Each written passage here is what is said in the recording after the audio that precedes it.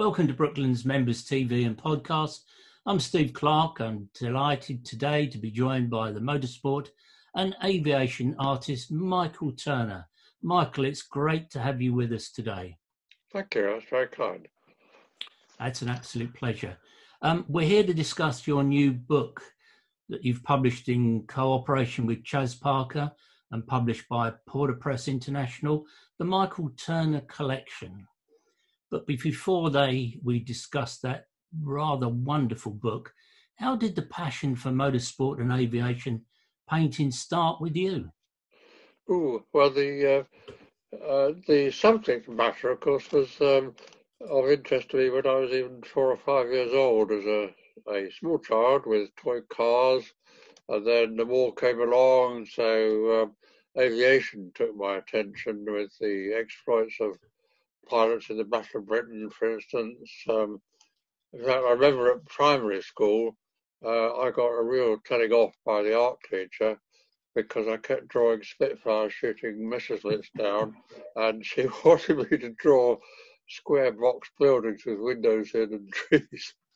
And then, of course, after the war, I went to the Isle of Man with my family. My mother's cousin lived there, and we happened to be there at the same time as the British Empire Trophy, the first running of it after the war. And my cousin said, well, why don't we go and have a look? Oh, okay. We sat on a farm gate next to a lane, and then suddenly there was this terrific, increasing noise coming from the distance, and then it got louder and louder, and a racing car, which was an ERA, burst into sight round the corner in front of us. The rear wheels clipped the banking on the exit, and the driver raced off into the distance. And I just thought it was the most fantastic thing. It just got me straight away. And the sight and sound, we actually saw the race. My mother and I went to see the race from the grandstand, which wasn't as exciting, but Bob Gerard won the race, and I got his autograph on my programme. And that just set me off. Motorsport was just an incredible experience to me. And my parents, my family, I dragged around or persuaded to go to first Silverstone, the first Goodwood, any event that we could get to. And so that sparked off the motorsport passion, which has remained with me all my life. Mm. I thought you were going to say for one moment that your art teacher may have said to you, Turner, you'll never be an artist. She probably said that as well, but I continued that habit actually through my when I went to my proper school, and I noticed that some of my old exercise books where we used to write notes during a lesson, in the margins there are often airplanes, cars. Although, of course, at that stage I didn't get into motor racing until just after the war. Sure. So it was mostly aircraft, and I think my interest was rather distracted. My concentration on lessons was rather distracted by scribbling paintings or drawings, rather, of airplanes. Wow, marvellous. So how did this new book come about, Michael? Well, as you know, I decided to stop doing the card collection in 2016, and I knew that Chas Parker was a collector of the cards and had been for many years, but he got in touch with me and he said, look, Michael, you've been painting the motorsport, mostly Grand Prix scenes for well over 50 years, continuously. Every year, a selection of subjects, and so I think it would make a good book. And I was delighted because to paint something like that for such a long period of time as a collection of cards was, I thought, quite unique, really. And it was nice to think that it would be recorded as a complete collection. I should say, of course, that the Christmas cards formed a relatively small part of my normal artistic output. with is either motorsport or aviation commissions from individuals, teams, drivers, whatever. So the Christmas card collection was a small part of that, but it was a very important part because, as I say, and a continuous record of motorsport, particularly Grand Prix racing, over such a long period of time was maybe a bit unique. Indeed. I guess a forward by Sir Jackie Stewart is a good place to start any motorsport book. How did that come about? I asked him. Well, that's fair enough. I'd known Jackie, well, of course, since I've known Jackie since he was driving, of course. I remember his first appearance with DRM at Spa, particularly, where he was outstandingly good as a relative learner. And over the years, the nice thing about the racing scene, when I was involved in the 60s, 70s particularly, and the 80s, is that you mingled with competitors, teams, owners, sponsors at race meetings. And so I was really very fortunate in being able to get to know a lot of drivers on a personal basis, and some more so than others. And Jackie, particularly, he had paintings from me. I commissioned quite a number of works over the years, and particularly after he'd retired, he lived until he had to move over to Switzerland because of his wife Helen's dementia. He lives about 5 miles away from me, and so we socialised as well. And I felt no embarrassment at asking him if he would write a forward, and he very, very fortunately agreed straight away. And I'm extraordinarily flattered by the words that he put to the forward. Very, very, very complimentary. Indeed. As I said, what a place to start. Just going back, indeed, you received your very first track pass in the mid-1950s, which allowed you access to each and every Grand Prix circuit in the world, plus the Indy 500 and sports car racing at Le Mans. You've said the book is really a history of Grand Prix racing and development over the past 50 years. If you look back at some of those early, I'll use the word simplistic, but they certainly weren't, but classic lines of, say, Moss in the Rob Walker Lotus 18 at Monaco. You come to right up to date, and I called that 2016, the cars have become increasingly complex to draw. How have you managed to maintain that quality that is yours alone? That race, the 61 Monaco, was, I think, one of Sterling's best races, and I just remember it from start to finish, and him driving his Lotus without the side panels on, so you could see his legs. And I was a great fan of Sterling's, and I forgot to know him. But in 1950, I went to see the European Grand Prix with my family, who took me there. And after the race, getting away from Silverstone in those days by car would have been a nightmare. Yeah. So my mother said, why don't we walk across the track, up the track to the paddock and have a look around? Oh, fine. So I went with her to the paddock, and while we were looking round, I came across Sterling's Cooper, with which he, I think, had won the 500cc event.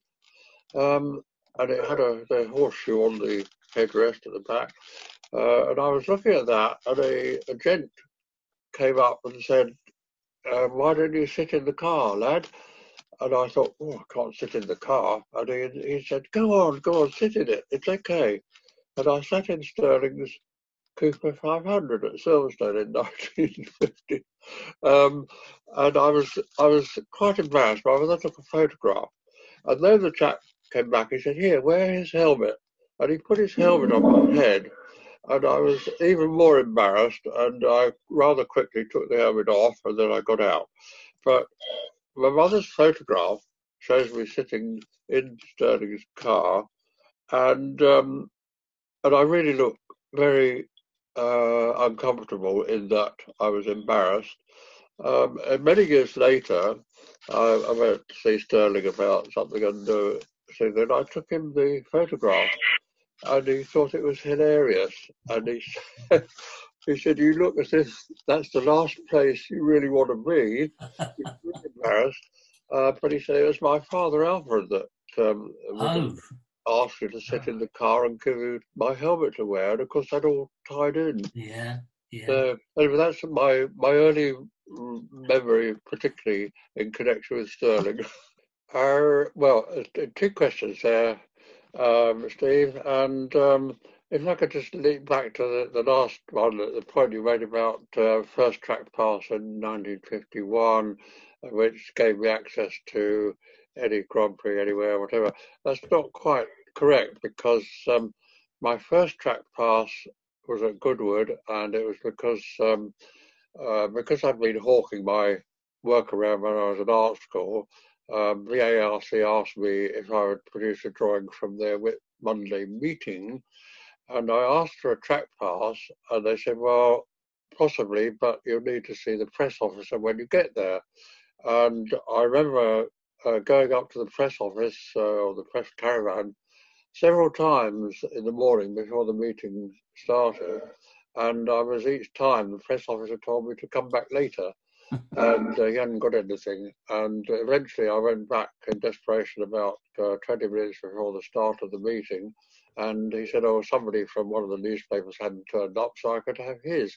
That was my first track pass, and it was quite a revelation being out in the open rather than in a spectator enclosure.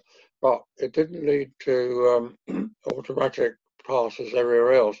That came, I think, as I progressed with my career, I got more work published.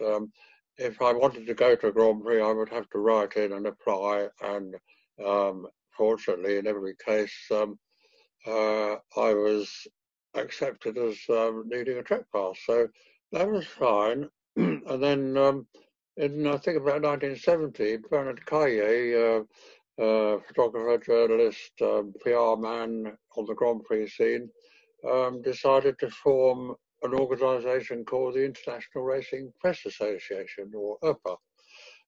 And I happened to be at Zandvoort when this was all talked about, and I was accepted as a member. I was the only artist member. The other members were journalists and photographers, but I worked like a photographer in those days. Indeed. And that was wonderful, because you had an armband which had your photo on it, and you could go to any Grand Prix or motorsport event and just show that, and you didn't need anything else. That lasted until I think probably the late 80s, early 90s, when the FIA decided through FISA to regulate all the press activities, and IRPA was disbanded. It then became a FISA armband, which worked similarly, but after only a matter of a few years, they decided they didn't want certain types of people, and artists was one category that they didn't show any interest in. So the obtaining of track passes, fortunately, was not a problem for me through most of the important years of my career. And now, of course, it is, as it says in the book, I think it is now, has become almost impossible to get working track passes as an artist. So part of the reason for my disenchantment in a way, or lack of progress on that. Okay, so going back to my second point, Michael, about the complexity of the modern Grand Prix car as opposed to the early days of Colin Chapman's designs, which were classic and elegant. How have you coped with modern designs and interpreting those in the way that you have?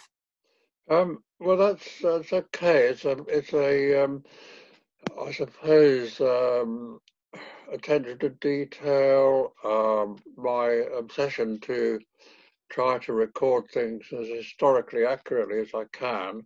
As the cars have changed, there's observation goes into it, but largely the collection of reference material. So as I travelled around a lot, I use photography a lot myself. Mm. Trackside, in the paddock, wherever I could get, taking details of cars. And so the evolution was fairly gradual. Unlike with my predecessor, Roy Knockholds, who was still painting motorsport up until the 70s, I think, but he'd been painting pre-war, and he told me Reims about 1969, I think, that he was no longer really interested in the cars because they started putting the engines in the back and you couldn't see the drivers. And I thought, well, he has a point. Yeah. But, and I think it showed in his paintings that he had rather lost interest in the subject matter because of that. Fortunately, I did start off watching pre-war racing cars in the late 40s, of course, but I progressed as the cars changed or ideas changed. I was able to progress with them, and I suppose you could say a similar thing. I hadn't thought of this. Might have happened to me because in 2016, I think. Well, it was probably 2017, they introduced the Halo. Yeah. That to me was,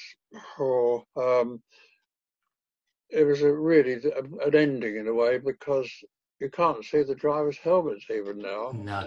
Whereas in Roy's days and in my early days, you could see the drivers, their arms flailing about, and even with their helmets on, you could recognise the drivers, the way he held his head, all sorts of little idiosyncrasies.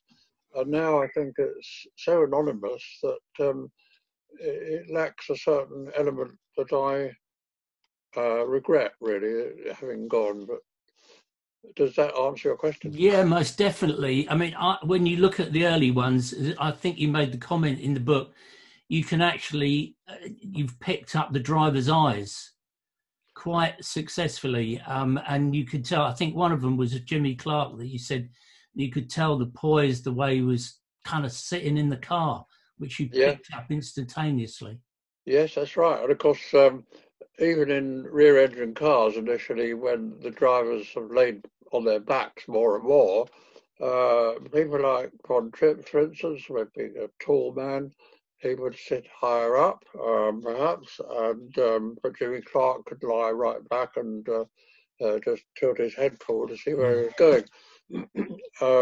And the way they tilted their heads in corners and whatever, they all had their individual stamp, which was not only the colour of their helmet, it was the way they moved their heads, and when you could no longer see their arms, of course, you could see their hands on the wheel. Apart from that, you couldn't really see them as in the old open cockpit cars, but I was still fascinated by all those little details that goes. Incidentally, I just might go on a bit about this, but when I was at art school and I was hawking my work around, I went to, amongst other places, I went to the BRDC office in Park Lane, and Johnny St Gibson was there, and I took some samples of my work, and one of them was a picture I'd done of Hill driving a Ferrari in 1951 at Reims. And I'd based it on a photograph which showed Ascari driving his car, but the cars were basically the same, so I just changed the helmet or whatever. Showed it to Johnny St Gibson. He said, no, he said, that's Federasi. I said, no, it's Ascari. It's got his number on the car. He said, yeah, but Federasi's driving style, he's got the arms stretched.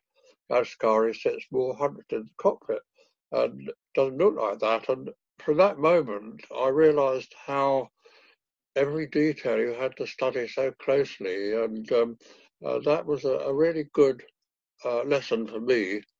hence my preoccupation perhaps with extending the content of a painting to show individual identities, and the same goes for backgrounds as well. But that driving style was very well pointed out to me with that early mistake of mine. So leading on to that, Michael, talk us through the process of how you've created these cards over the years. I mean, how you've created them. Well, I guess in terms of all your paintings, what's the process you use to get to the point that you're happy with them? Right. Well, it has to start off with obviously the basic subject. In the case of the cards, that's one area where I picked my own subjects, and they all were related to a particular season. So I'd choose which teams, which cars, which drivers, which events were of most interest.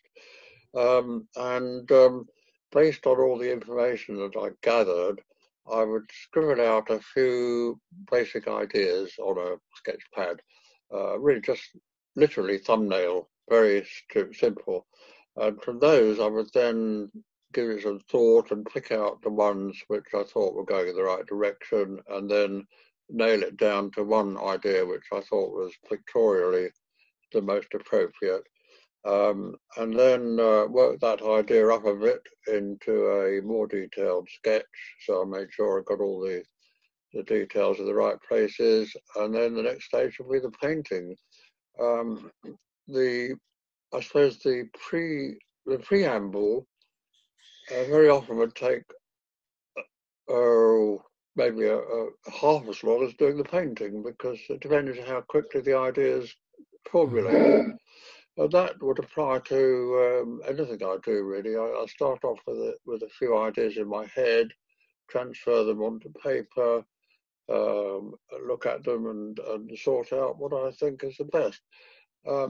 Oddly enough, and perhaps as an indication of this, if I'm commissioned to do something, I generally try to produce 2 or maybe 3 different aspects, different ways of looking at a subject. But the first one is almost invariably, I think, the best one. The other ones are sort of, well, better offer you with some alternatives. And more often than not, it's the first one that people pick as well. So that's it's really elimination, I suppose, of alternative ways of looking at things. Sure. Looking through the book, Michael, I was amazed at the number of scenes that you depicted in wet race conditions. Has it always been a fascination of yours, or did it just happen to fall like that? It's the way it happened. I've got. I would always go out around the circuit, not depending on the weather. If it was dry and sunny, wet and windy, or cold, I wouldn't hang around the pits. I always wanted to go out into the circuit for backgrounds and things. And it just happened, I guess, that a lot of the subjects in the card series happen to be races run in the wet. It often provides perhaps a more dramatic scene with spray and stuff and stormy clouds, but at the same time, it's pretty unpleasant working in those conditions. I can imagine. But you have captured those spectacularly, I have to say, and the interpretation of them is truly stunning. If we can move on to the Collectors Club, a creation which you attribute to your wife, Helen. What was the thinking behind the club? Right. Well, we've been producing the cards since Studio 88 have been producing the cards since 63. And I remember around about 1988, I think, we had an exhibition in London, which was partly Studio 88 to promote prints and the cards, but also it's an exhibition which my son Graham and myself had of original paintings. And the first one was held in the Victory Services Club just off Marble Arch, and Helen was just discussing this at lunchtime, and she said, well, somebody came in with an album during the exhibition, showing it to her of all the cards he'd collected, but he had a lot missing from the earlier years, and he was trying to fill in some of the gaps. And at the time, of course, we had spare cards going back quite a way, but not right at the beginning. Anyway, she looked at this collection, and it was in an album, and she helped where she could. But she also was receiving letters from customers who had started collecting the cards and not sending them out to people, and asking, if they could obtain earlier productions. And it just all gave her the idea that if she formed a collectors club, she could let people know what cards were still available. She arranged for people to exchange cards if they had perhaps duplicates in their collection and other people were looking for them. She had a newsletter which she sent out. That started off as being a listing of what was available, but it became a newsy newsletter, and she used to tell people what we were doing and where I'd been and so on. She actually stopped doing the Collectors Club in 2012. Was quite reluctant to give that up, but I suppose the circumstances are changing, and it wasn't long after that I stopped doing the cards as well. I guess, Michael, it's a really probably impossible question to answer, but what do you think was the best year for your collection, or the standout ones in your mind that you thought, wow, I've created something there? Oh, a very difficult one. Very difficult. I would say the best years, most interesting and involved years for me were the 60s and 70s. And as far as favourite, I think one of my favourites actually was the one I think you mentioned, the Jimmy Clark at Zandvoort. Not the first year, but the 1964 one. An unusual part of the circuit, but I think to me it contained all the elements that I would have wanted in many ways. And you see Jimmy's face, you see him concentrating and about to run you over. But I'm sure there are other ones that I would equate equally for different reasons. I suppose one thing I would say was that I've never produced something that I felt was totally satisfactory, because I think if an artist ever produces something and says, yep, that's the best I can do, they might as well stop. So you've always got to have an incentive to go on and try a bit harder. So no, that's fine. I had the opportunity to study your book just prior to Christmas, and exactly the same day that I received the book, I had a Christmas card from Simon Taylor. And as I opened it up, lo and behold, it was one of your cards, the 1967 BIAC 500, with a wonderful painting of the mighty 7-litre Chaparral 2F, which appears in the book. Great painting. Thank you. Well, oddly enough, I remember the event well, and the Chaparral was a revelation. That high wing, and it was a rather boxy, unattractive shape, really. But it was so different. The fact that it also won the race was another reason for painting it. But I never found it an attractive car. But in the right setting, of course, the right sort of angle on it, I guess, it worked out fine. The setting just fitted in quite nicely. I think you could look through the struts of the wing and see Jackie Stewart behind him. I think you're right. You said earlier on that you stopped producing the series in 2016. What made you make that decision, Michael? Right. I was 82 in 2016. So working around a circuit, especially like Monaco, which is up and down hill, is quite hard work. And although I was as active as usual, I hope, we used to, in the more recent years, we used to stay in Beaulieu, and I used to drive in and then go back to the hotel. And I remember going back after practice on the Thursday, and I said to Helen, "Look, I'm really finding this quite exhausting, really."